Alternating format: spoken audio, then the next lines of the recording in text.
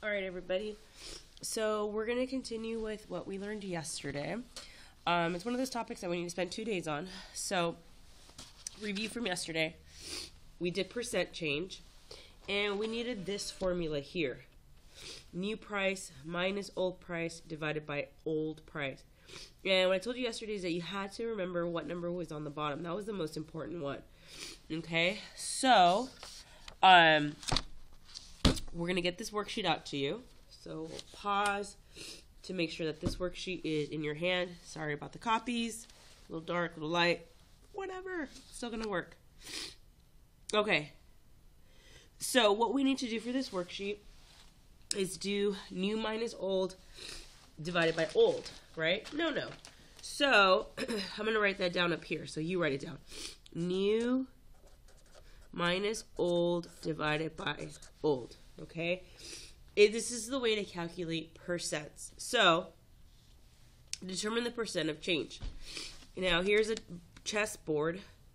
It was 150, now it's 575. So, was means it's the old, now means it's the new, okay?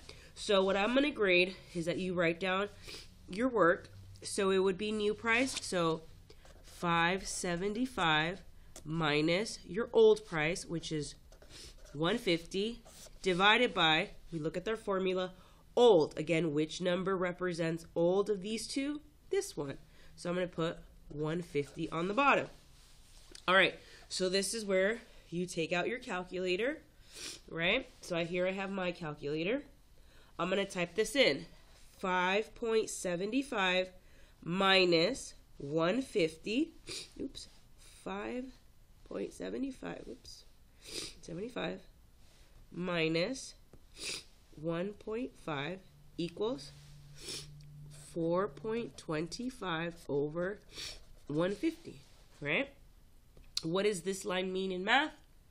It means division. So here I have 425, which is your top number. Top number always is typed in first. Then I'm going to hit the divide button, and I'm going to divide by the bottom number, 1.5. Equals, whoa, what kind of crazy number is that? So I'm going to write down this crazy number, 2.833, so on. Okay, is this my percent? No, it is not. How many times do I have to move it to make it into a percent? That's right, 2 times. So we take this and we move it twice going this way. Today we are always going to move that way, to the right. So 1 and 2, there's going to be my new decimal. So the percent change here is 283.3%. Now, second and third period, I taught you about the bar on top, which means that the 3 is repeating. Not sure if I taught period 1. All right, so does it look like a lot of work? 100%. Is it? No, it's really not. And you got to use a calculator. So you plug it in, subtraction, then divide by 1.5. Whatever answer you get, you write it down, then you move it twice. The percents are going to be crazy today, and that's perfectly fine. No big deal. All right, I'm going to do the one in the back for you. So let's turn to the back. Pause what you're doing. Turn to the back. All right, number 1. The original price of the calculator is $50. It is on sale for $38. What percent of discount? Oh, wait, I forgot. Right here. Circle 1. Did my price increase or decrease? It increased. I'm going to circle back. And circle increase because the price went up.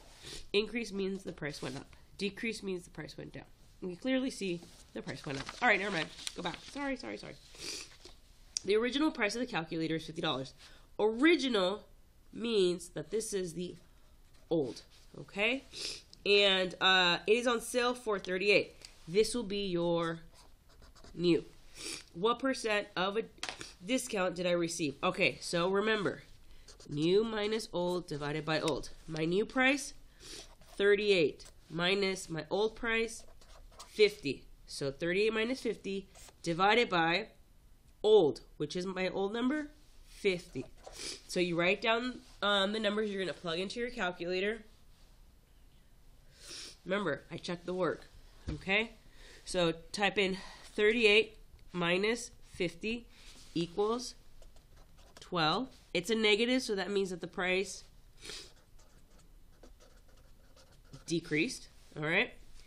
So 12 over 50. So take my calculator, and I'm going to do 12 divided by this bottom number, 50 equals, I write that down, 0.24. Awesome. Now we get to change that into a percent by moving it twice. 1 and 2. So now my decimal is in the back. That one's no longer there. So this is equal to 24%. Okay? So, again, look at your notes from yesterday. New minus old divided by old. So you read it. You determine which price is your new price, which price is your old price. Set it up. Use a calculator to divide, to subtract and divide. Then move it twice. And tell me if it's increased or decreased. If you get a negative answer here, it's decreased, right? If this ends up being a negative, all you have to tell me that it's decreased. All right. So this worksheet, front and back, is due today at the end of your period. The assignment will close. If you've been with me since first semester, you know it closes and you know I don't open it. So you take a picture of what you have. I will grade you on what you have completed. I want to see how much you did, okay? And I always make it worth a ridiculous amount of points. So this worksheet, I'm going to make it worth 50 points, okay? Which is a lot because we don't have a lot of points right now. So this is a lot of points. I want to see the work. I want you to circle increase or decrease. Again, the assignment will close at the end of the period, all right? So show me what you can do. I'm expecting both sides to be done. Upload both. It will close at the end of the period, okay? So make sure you upload by the end of the period. Do nows will also close, so make sure you finish the do nows. Keep the homework. I will see you guys tomorrow. Your homework tonight is a little owl, so make sure you get this one. You know what? Let's just do, if you're still listening, let's just do the, let's do odds only, which are 1, 3, 5, 7, 9, 11, 13, so on. If you don't know what odds are, then I guess you have to do all of them. Anyways, all right, be good. If you're good, I'll give you a homework pass. How about that? But it only takes one to mess it up, so if I get one negative comment, no homework passes for all of you. All right, see you guys tomorrow. If you have any questions, anything, just email me.